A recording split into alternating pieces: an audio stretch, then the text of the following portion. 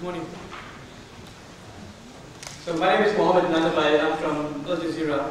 Just before I start, can you guys give me a show of hands for who's heard of Al Jazeera before? Great, that's most of you. And how many of you have actually watched Al Jazeera? Okay, so probably half. So one of the things that I try to do is to try to give more people access to Al Jazeera so people can see it. A lot's being spoken about us and a lot of people talk about who we are, but not that many people have actually seen us. So I don't want to get too much into the PR thing because that's not what I'm here to speak about, and I've got one of my colleagues from the PR section here. But I just want to give you the scale of our business and what we do. Obviously, we're a news broadcaster primarily. We have two international news stations, an Arabic 24-hour station and an English 24-hour station. We've also got 3 sports channels, a documentary channel, a children's channel, a live C-SPAN channel that covers live events, training center, and research center. And this encompasses about 3,000 people in over 62 locations across the world. So we're quite a big organization and a big broadcaster. And I just want to keep that in the back of your minds when I start talking about some of the challenges we've had trying to make some of our content free and trying to open it up a bit. And normally, my job is to explain to people in suits what new media is and how everything going online is changing things. So today I'm in an awkward situation because I'm explaining to people what I normally try to explain to the other side. Because you guys create all this great work and are pioneers in your fields, and so I'm speaking back to you rather than the other way around. So I hope you bear with me. Now, our business is a media company and as a news organization is a really exciting time because everything's changing. This is Rupert Murdoch, maybe some of you have heard of him, but he's one of the great media titans and he owns big media properties from Australia to America. And if you just read what he's saying, that to find something comparable to the moment we're in now, you have to go back 500 years to when the printing press was invented. And the power is now shifting. It's shifting to the people, shifting away from the editors, publishers, the media elite, the establishment. And when he says this, everyone stands up and takes notice because he is the establishment. And he recognizes that this change is taking place. And this change is so critical to what we do, so critical to our industry, that we can't ignore it. And it's so important to him as well that Fox put down $2 billion the last time I checked, and they bought MySpace was their fund, was part of their fund. So they're really engaging in it. So some of the challenges our industry is facing, and these are just a few of them, is number one, we're losing audiences to new platforms. And this is important because people are going online, whether it's to YouTube, or whether they're getting onto their Xboxes and play games. These were traditional audiences that media companies had, and now they're getting segmented and they're going into different platforms and different places. Even worse than this, new audiences who are just beginning to grow up are now not just sitting in front of the TV and watching the way they were previously, and not watching broadcast television. Number two, there's new content creators and sources. This is people are creating content, everybody's got a mobile phone and it's got a 5-megapixel camera and you can go to create video and upload it straight to YouTube, and photos straight to Flickr, and write your blog post and tag it and it's online. So all these new sources and new content is being created out there. Thirdly, content's going online whether we like it or not. Whether this is something, the music industry faces this issue, every industry is facing it now, the film industry is facing it, we're facing it. Your content's going to be online, even if you don't put it there. Somebody else is going to put it there. And partly the business models are undefined. We don't have the right economic models of how we make money of this, what this means. It's still changing. People are trying to figure out where you go from here. Do we put up our content there, paid wall? Do we make it free? Is advertising sustainable in the long run? How exactly does this work? What happens to our print operation? So no one's really figured this out, and I think it's just a process that's ongoing. And lastly, there's resistance to change. And I think in any industry, in any business, that people don't, it's not clear what's going on, and people are trying to resist this change. And all of this leads to what I think is a crisis of relevance. That people in our industry are really trying to figure out what their role is and what their job is within this current climate. And this manifests itself, with Viacom suing YouTube, with the AP takedown notices to the judge report, jobs being slashed, foreign bureaus being closed. So companies are really trying to think when media becomes so disintermediated, and when you get a source of material, when somebody creates a report And by the time it gets to the consumer, it might have changed so much along the way, or might have gone through various different channels. It's not direct anymore. It's not straight broadcast from me to you. That's really what I'm doing. You need to ask what's your role as a broadcaster, or what's your role as a newspaper. And I love this cartoon because it really captures this whole crisis. You know, when the kid says, "Dad, you hear the news?" And he says, "No, I haven't watched CNN." And the kid goes, "What's CNN?" Because news can be so disintermediated, where the news may have come from CNN or Al Jazeera or Global Voices or wherever it is, but by the time it gets to the person who's going to watch it, he doesn't know where that source may have come from. He might have hit it through Google News, through a friend's blog post who was quoting it, and through various other means. So what happens when what you've created, the way it ends up are different? And this is something everyone's trying to figure out. What does this mean to us in the industry? And as well with this new generation, people under 30, everything's changed as well in terms of how we consume media and how we think of media. We now create and share our own media. This didn't happen, to our parents. The lines between public and private are blurred. My dad thinks I'm crazy when someone takes my photo and puts it online, because there's this very clear understanding of what's private and what's not. We have unbelievable choice. We all socially network, we're connected with each other, connected with information all the time, and our reference point for trust is changing. So then how do we begin to deal with all of this? This picture, the picture on the right-hand side of these guys sitting in this coffee shop watching Al Jazeera is typically, how Al Jazeera was watched. It was very communal. People would sit in coffee houses watching the news in cafes in Cairo and Amman. And now we're dealing with this new generation. People are sitting forward at their PCs consuming media. And this shift is important to figure out where do we move and how do we deal with this. So one of the things that I did with Al Jazeera is I need a really talented team that's trying to understand this phenomena and trying to create products around it to deal with it. Just to look quickly through the side, these are just a few of the public projects. They're all things which the youth are flocking to, and we flock to as well, whether it's on the iPhone or YouTube or Facebook or podcasting. So it's really to ask the question, how would we like to consume media, and how would people in schools and universities like to consume media, and can we provide it to them? And the way we understood this model was, this is a traditional broadcast model. We broadcast something, it goes out onto your TV. Then we moved to a form of distributed distribution, where it wasn't just a television set anymore. It could have been your iPod, it could be onto an RSS feed, to your mobile phone, onto YouTube, Facebook, blogs, and whatever else comes next. But, so we've done that, and most people have done that now. You can get content over all these different platforms. But after this, what do you do? And for us, really, it's how do you move towards this participatory culture, where now everyone's creating. And where your inputs are now different. It's not just your reporters going out and creating content, but people are creating content everywhere. And how do you try to integrate this into your news cycle? And this cycle becomes very important because you might get information from somebody who's created it on the web or mobile, and then you broadcast it out, but then it goes off to these multiple different delivery platforms. And then someone will take what you've delivered and then remix it, and it will get fed back to you. So you end up with a cycle of content just being created on top of other content. And this is why licensing is so interesting for us, because how do we enable this in a way that we respect everybody's rights when we're creating this content? So I'm just going to talk a bit about how we as an organization have started to think about free. This is Chris Anderson's article about a month or two ago talking about free as a new business model. And really why we started thinking about free and how we started to get buy-in in the organization slowly and what those steps were. So firstly, when we start talking about free, there's three good reasons for why you're doing it. You can't just do it for the sake of doing it. Philosophically, I might believe in the commons, but that's not a good enough business reason for the other thousands of people in my organization. So when we initially conceptualized this, we came up with a number of points. So first is reputation for the organization. Al Jazeera has always been seen as a pioneering news company that we go where other people wouldn't have gone, that we do the hard reporting. And really, for us, there's a benefit to our reputation to be seen as pioneering online media reform. And if we can be really pushing the boundaries in what we do. Secondly, there's distribution. We want to reach a bigger audience. With our English channel, there's new markets where we want to break into.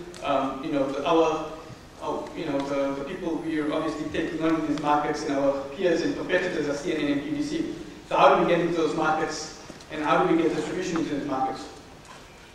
Thirdly is financial. Eventually, at least the way we try to position it, and this hasn't necessarily borne itself out yet, is that you can create financial value out of making your content freely available. Whether that's through increasing viewership, which could be increasing advertising revenue, whether it's making it freely available to the public, and more broadcasters see it, which means they might rebroadcast it, which means you're taking a royalty of them.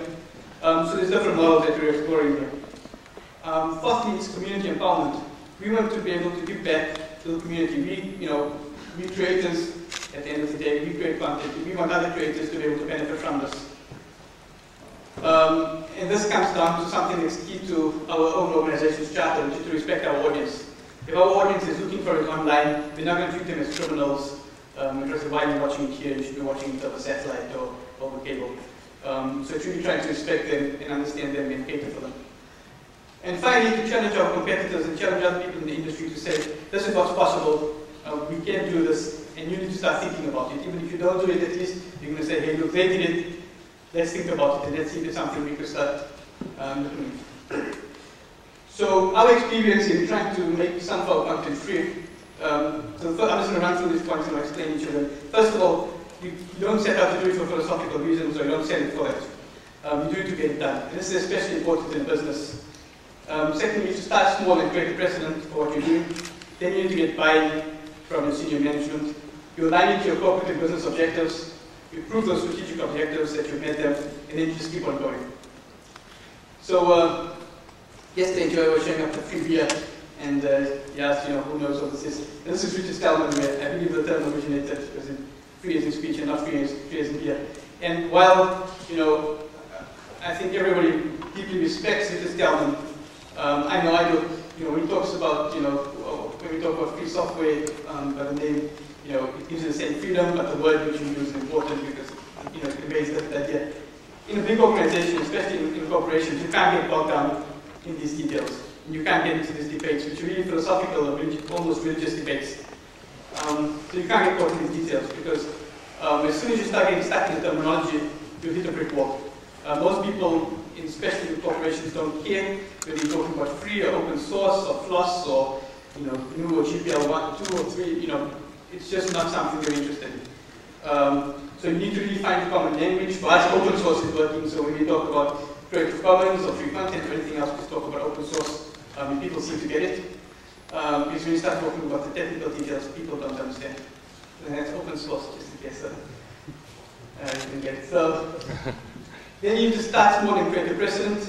And fundamentally, when we started this, I made this huge mistake because I went out and I created this proposal, and effectively it was to take all our content in Creative Commons licensing it in all different types of licensing. We have a license for this and for that, and it's got 4 different types of licenses there, and allow different people to do different things. And people look at this and it's got a shock, it's really crazy, and everyone went anywhere.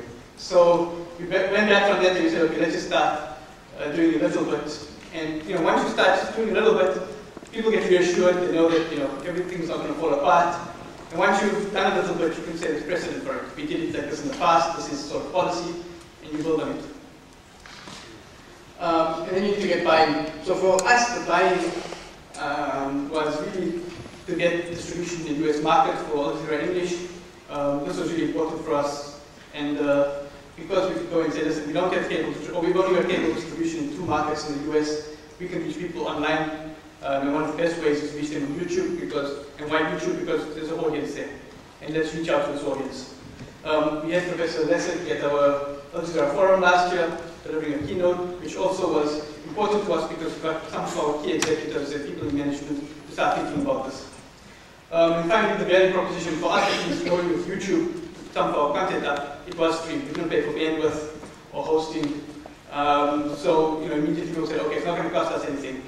So let's go. And what was important when we started this, we started in 2 different places. One was on our English channel and one was on our Arabic channel. And I always saw what happened in our Arabic channel. And it was really difficult to get buy-in because people didn't see the value of doing this. So eventually what we did was we bought 2 high-end PCs. We got 2 interns from university, and they recorded the output of our station onto on a PDF, cut it up manually, and upload it. And really, it was as simple as that. It cost us nothing. Eventually, it cost us 2 machines and some time, and the interns' time, which, they're interns. And we hired one of them, so full time. But eventually, people were shocked when they finally came around and someone said, "How did you see this YouTube thing?" And some of the chief editor came around to this room. And it's a small room with all the people huddled around tables. Is this happening here? We were just shocked that after the small room with these small machines, people were doing this. So that's important when we're building this. Another thing, I just thought I'd mention this book because I'm not sure if many people have seen it. The Starfish and the Spider. And this is really a business book. It's a management book. It's not a book talking about open source philosophy. It's really about, if you're a manager, how do you get more out of your organization? How do you get more out of your staff? And what's important about this book, from my perspective, is I was given this from one of our senior executives. They said, "Mohamed, have you seen this book?" I looked at it and said, "No, I've seen it in the bookshelf." They said, "No, you must read it." And I started reading it and tell the story of Apache and how the Apache project ran Wikipedia, peer-to-peer networks.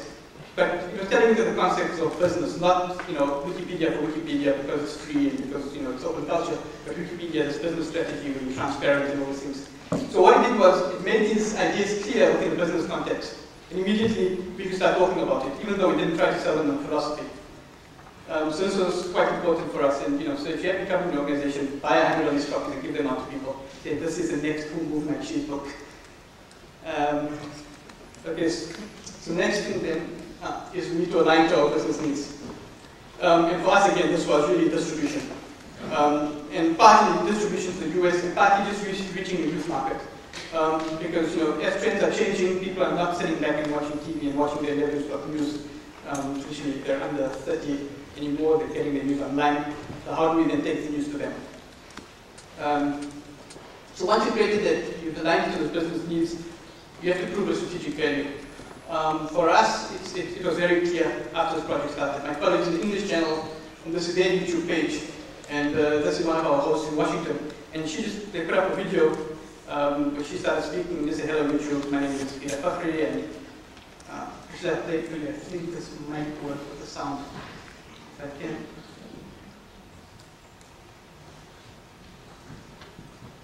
No, okay, well you can watch it online.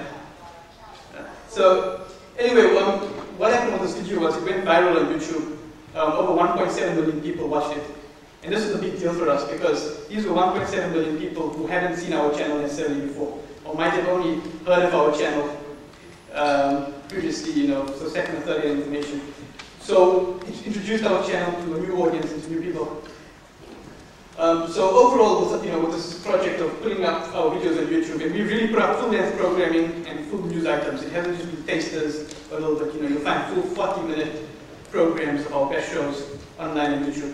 So it's really as much as we could put online with the constraints of how many people we are working with. But it's over 35 million views, and that's only what we've uploaded. There's all sorts of our content that other people have uploaded as well. And it's over nearly approaching 7,000 videos online. So it's really been successful from that point in making this content free. The next step that I'm now thinking about and working on is we're running free, but we need to now contribute back to the commons. And is there a way we can do that as an organization? We've proved the business value of free, so we need to keep going and move on. And one of the things that we've been working with Creative Commons is trying to license some of our content under Creative Commons. And this obviously would be a big step. We've got some initial time to do it. And again, it's starting small, but we're really pleased with this. This is the road that we're moving down. Now, in the start, I spoke about the question of relevancy. And what does it mean for us in our industry? So when Lawrence Lessig was at our Al forum, he started speaking about how we as a news organization can try to take this freedom of speech, this ideal for freedom of speech, and our own quest to get into the US market, and how to win this we need to go and embrace these ideas, these ideals of freedom of speech, of free content. And one of the things you advocate was make your content free in some way or another. And we're already on the path to doing that, and we continue doing that. And hopefully, for us, we'll set this benchmark in the industry doing this. Finally, so when we talk about relevance, what do you do that's unique? And this really becomes the question when we talk about relevance. What do you do as an organization that gives you a unique advantage over others. Otherwise, if you go to Google News and you search for a news story, you'll see 200 stories and they're all just variations on APY topic. So what makes you unique? And for us, really, as an organization, something we call internally the spirit of Al Jazeera, which really makes up who we are. It's a type of reporting that we do, which really comes down to telling the truth and telling it in difficult circumstances. We like to think of ourselves as the voice of the South. When we speak about the South, we don't speak about the geographic South, but we speak about cultural, economic, and social South. Really giving a voice to the voiceless. And this is one of the important things that informs our reporting and informs our organization. And I just showed this picture for us to remember as an organization. And if you walk through our offices, you'll see a lot of murals up in the office looking at some of our journalists who've really undergone some of the harshest trials in journalism, whether it's been killed in the field or whether it's been, we just had a cameraman that was released from Guantanamo after 7 years, and just before I left I saw him walking in the corridors, and he's been out about 2 months since he's been released. Now shocked. I came out to 7 years in Guantanamo, I spent my time in Spa, not back in the office. But this is just this commitment to journalism and a commitment to telling the truth. So this picture is just, it's a famous picture, you might have seen it, where one of our journalists, our presenter Tariq Ayoub, was killed in Iraq by themselves, and it's really for us to remember that as an organization, this is where we come from. We're really trying to tell this story and we keep on telling them. So that's it. Those are my contacts if you need to get in touch. Unfortunately, I'm not going to be here for much longer, so please drop me an email. I'd love to hear from you. I'd love to get in touch, just to, for you to give me some ideas of what we're doing and how we can do it better. Thank you.